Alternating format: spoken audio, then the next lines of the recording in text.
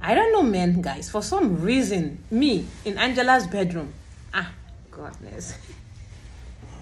No be juju be that. No be juju be that. So you guys know that she lives in Dubai, right? And she happens to be my neighbor. So this her girl that is helping her to take care of her house. What's her name? Insikak, yeah.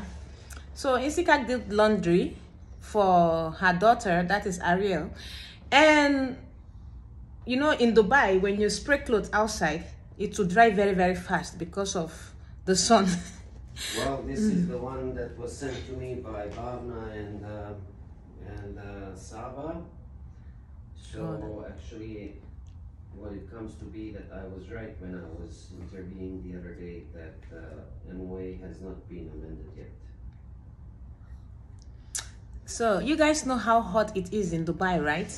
When you spray clothes outside, within, just go inside your room and come out, it's already dried. So this her girls washed her daughter's clothes and spread it outside, and I saw that the breeze blew the clothes. It now fell down on the ground. So as a good neighbor, like in Nigeria, if your neighbor's clothes is on the ground, you pick it up, right? But for me, instead of me to pick it up and keep it in the hanger with my two left Lego, I went to Angela's house and knocked. I said, hello, my neighbor, see your baby's clothes on the ground.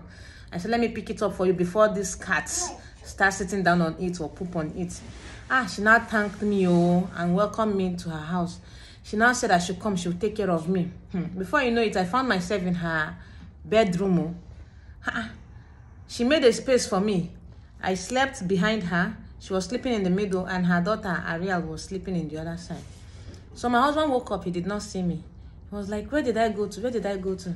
So he now called my phone, and when I answered, I said, I'm with our neighbor.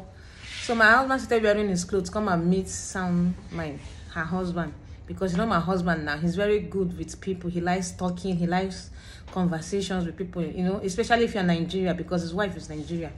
My husband will see an African person and go and meet them. Where are you from?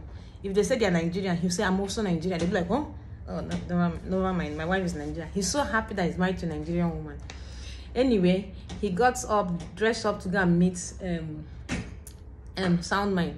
And they were having conversation. Angela was still sleeping. Me, I was so comfortable in her. You people know she has a very beautiful house now. I was so comfortable in her room, and I was so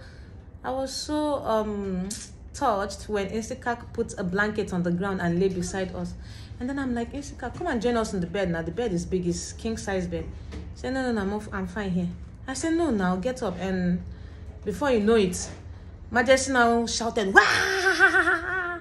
And then I said, what happened? And that was when it occurred to me that it was a dream. Goodness. What can I do with this? Nobody should wake me up.